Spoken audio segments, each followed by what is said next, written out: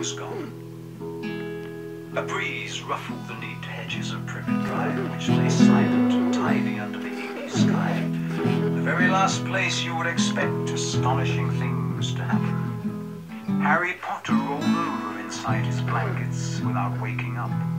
One small hand closed on the letter beside him, and he slept on, not knowing he was special, not knowing he was famous, not knowing he would be woken in a few hours' time by Mrs. Dursley's scream as she opened the front door to put out the milk bottles, nor that he would spend the next few weeks being prodded and pinched by his cousin Dudley. He couldn't know that at this very moment people meeting in secret all over the country were holding up their glasses and saying in hushed voices, "To Harry Potter, the boy who lived." Chapter 2, The Vanishing Glass. Nearly 10 years had passed since the Dursleys had woken up to find their nephew on the front step, but Privet Drive had hardly changed at all. The sun rose on the same tidy front gardens and lit up the brass number 4 on the Dursleys' front door. It crept into their living room, which was almost exactly the same as it had been on the night when Mr. Dursley had seen that fateful news report about the owls. Only the photographs on the mantelpiece really showed how much time had passed. 10 years ago there had been lots of pictures of what looked like a large pink beach ball wearing different coloured bonnets. But Dudley Dursley was no longer a baby, and now the photograph showed a large blond boy riding his first bicycle, on a carousel at the fair, playing a computer game with his father, being hugged and kissed by his mother. The room held no sign at all that another boy lived in the house too. Yet Harry Potter was still there, asleep at the moment, but not for long. His Aunt Petunia was awake, and it was her shrill voice that made the first noise of the day. "Up! Get up!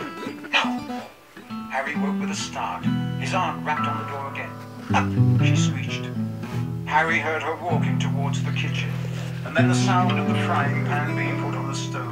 He rolled onto his back and tried to remember the dream he'd been having. It had been a good one. There had been a flying motorcycle in it. He had a funny feeling he'd had the same dream before. His aunt was back outside the door. "Are you up yet?" she demanded.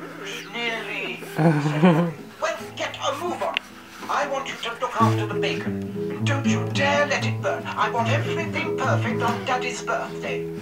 Harry groaned. "What did you say?" His aunt snapped through the door. "Nothing. Nothing." Dudley's birthday. How could he have forgotten? Harry got slowly out of bed and started looking for socks. He found a pair under his bed. How is it Harry Potter there already? Huh? Harry Potter there already? Yeah. 10 years later. Huh? 10 years later. Oh. The stairs was full of them. Okay, my fingers can fall already. So. When he was dressed, he went down the hall into the kitchen. The table was almost hidden beneath all Dudley's Fingers already, birthday there's tips. It There's looked as tips. though Dudley had Let me see, hang on, hang on. the computer he wanted, Look. not to mention the second television and the racing No. Wait, please, I'm still Exactly why filming. Dudley Let me wanted see the them. racing bike was a mystery to Harry, as Dudley was very fat. I'm and still hated exercise. recording. No. Unless, of course, it involved punching somebody. Dudley's favourite punching bag was You can Harry. see. Why are you doing that? Harry didn't look it. Because you don't refuse to see. Watch. Touch. Perhaps it had something to do with living in a dark cupboard. I mean, But you Harry can't had really always see in been this dark so Why are you light. touched for then? his age. He looked even smaller and skinnier Yeah, they than he feel a really bit, was, like, because puckered. all he had to wear were old clothes and Dudley's. And Dudley was about 4 times bigger than he was. You need to be able to just.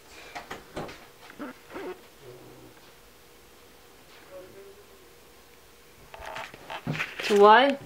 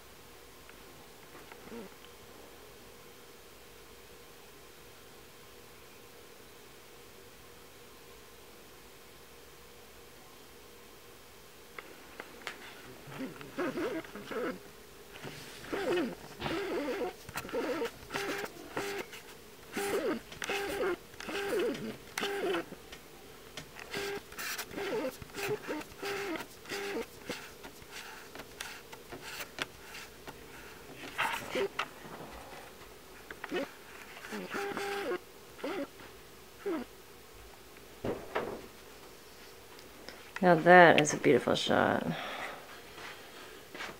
Look at how just pretty it looks. Look at this. Freaking love the focus on this lens. Isn't it beautiful? You too overexposed. Still, it's gorgeous. I think. It doesn't matter, it's still pretty.